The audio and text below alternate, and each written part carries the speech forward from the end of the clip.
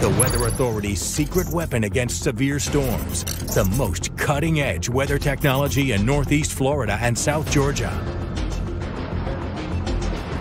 Richard, doesn't look all that good. You summed it up right there.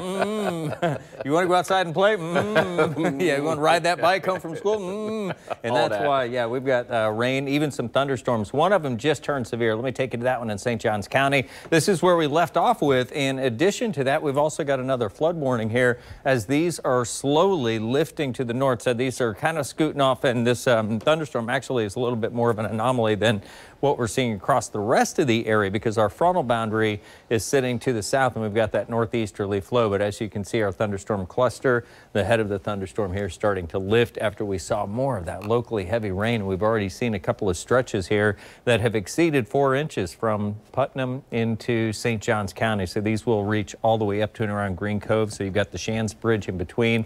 Waukegan, you've got just a couple of minutes, and then it's over toward Palmo, Florence, and I mentioned Green Cove, about 16 minutes here. So this will take us closer to about 4:30 up to around 4:45 as the thunderstorm cluster will move past the Shands Bridge and along 13 over toward the Rivertown area as it will move back over also into the Greenleaf area as it will continue to spread back into the White and Black Fords. This is what we're talking about with the heaviest of the rain, at least what we've been watching. We did have some pretty locally heavy amounts also in Nassau and Duval counties. I was telling you that we saw some areas that were as much as 3, but this is a 6-hour window, so it's already started counting backwards from that one that expired at 3:15, but still showing what's almost 2 inches of rainfall to about 1.5 inches as we get to downtown. Just to put this into motion, you can see that these are kind of drifting off to the south, heading over to areas that will take us in and around Keystone Heights. Meanwhile, our collection with the heaviest downpours, there's just nothing to track because everything is sitting in one spot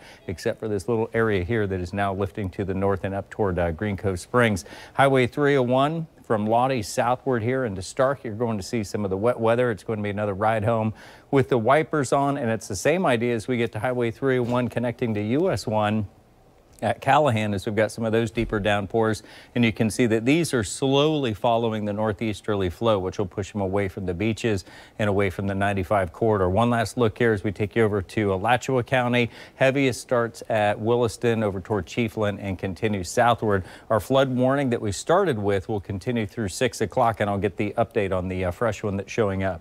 22-mile-an-hour winds out of the east-northeast, 81 degrees right now, and you can see the wet ground cover. And I figured we'd use a couple of our cameras here out of St. Johns County, and it's the same story whether we're there around the White Room or here at Guy Harvey Resort in the St. Augustine Beach at 81 degrees. More rain to come. Temperatures are going to continue with below normal, hovering around the upper 70s to the lower 80s, but the real story is going to be the rain and rounds of it that will continue here through Friday, Saturday, and into the upcoming weekend, with some of these slow movers equating to what we see right now, and that's the locally heavy rain and some temporary flooding. 70s will start today. We actually bottomed out at 73 this morning, 60% chance. Still has that jump on Sunday to 70%, and then we'll start to step the volume down as we look ahead to the beginning of the work week. But under those cloudy skies, Tarek, we'll stay out of the 90s. We've got a nice stretch here that'll keep us in the 80s. It's temperate, but we'll be dealing with those heavy showers and storms.